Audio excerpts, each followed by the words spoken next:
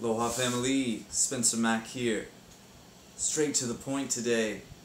Just as I progressed gradually through the minerals, and I still am, starting to pick apart the proteins and the amino acids. I want to start simply and begin at the entry level, so to speak.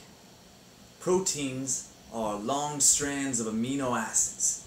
Amino acids all individually have their own properties that affect us in different ways. They're precursors for enzyme production internally, for hormones, for basically everything that composes anything in our body. Structural proteins.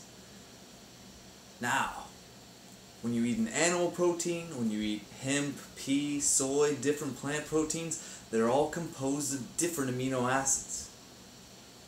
Theoretically, there's a nice hypothesis out there that there are specific ratios of amino acids that help us live as healthfully and as long as possible. Saw one interesting study where they mapped the genome, the genetic code of rodents, and then matched the ratio of proteolytic chromosomes and protein creating chromosomes, I forget the term, and then they created the same ratio and fed them that, and extended their lifespan, but also accelerated the growth of them at young age. So that's pretty fascinating, my friends. I'm on the trail of that. But back to simplicity. Protein. All you really need in a simple form is a complete protein. I happen to enjoy soy. Why? Because the amino acid ratio is much more ideal. It's higher in amino acids that our needs are higher in. That being said, all you have to do is eat more of another plant protein, and there are ways that you can accelerate and boost the muscle protein synthesis, aka the anabolic response from these proteins, to accelerate the digestion and absorption of those amino acids. 2 principles I'd like to share in order to boost the muscle protein synthesis, so you can freak out, get some gains, at least theoretically. You know, takes time. Takes time, a lot of effort, pain and stuff. Step 1: proteolytic enzymes, bromelain or papain. Enzymes break down proteins more rapidly.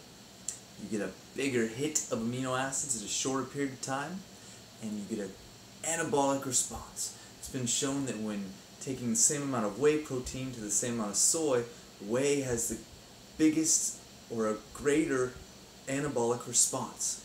Why? Because it has more leucine, we found. L-leucine is one of the branched chain amino acids. It's also been found if you take a bigger dose of soy, you'll get the same response. So really what's happening is we found you need a certain amount of L-leucine at one given time to trigger muscle protein synthesis.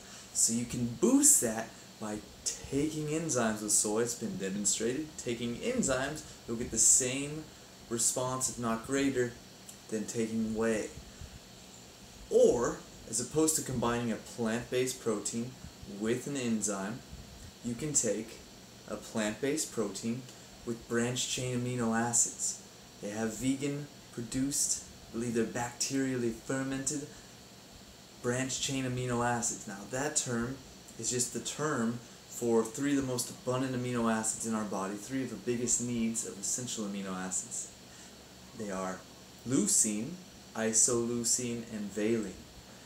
So combining, if you just get a nice branched chain amino acid product and then mix that with a plant protein, you got a nice foundation there for muscle protein synthesis and having a complete protein.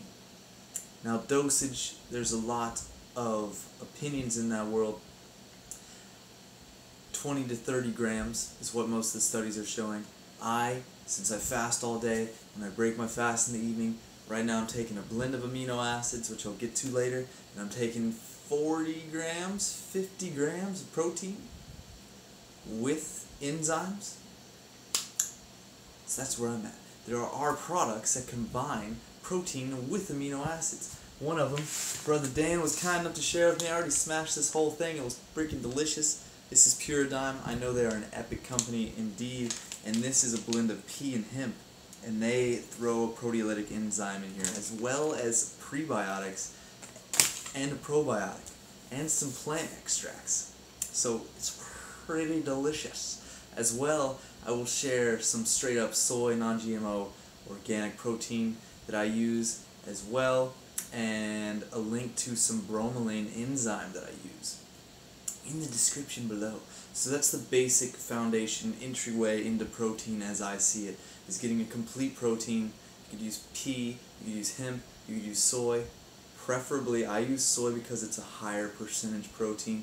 There's more fibers in both of these, and the amino acid ratio of soy and the protein usage, I forget the term, there's a rating scale as to the usability, digestibility of the protein, and soy is just way up there. Nothing beats it. Sorry, it's non-GMO. Quit freaking out. You gotta eat like 7 servings of it in order to have even the chance of negative side effects that people get from very high doses of phytoestrogens. Which, it's all dosage, baby. Small dosages are extremely beneficial. Lots of research on it. I'm not going to dive into this right now. Soy, pea, hemp. Combine it with an enzyme if you can. Combine it with branched chain amino acids if you can. And you're set on that macronutrient. Protein, just put it over there until you're in a position where you really want to upgrade it. And then we'll get to that later. We'll start hitting up different amino acids. Awesome, guys. Hope this was helpful. Please share with me your thoughts. What you like to use protein-wise, your approach, any cool studies. And as always, like, share, spread the good news. And I'll see you guys next time. Aloha.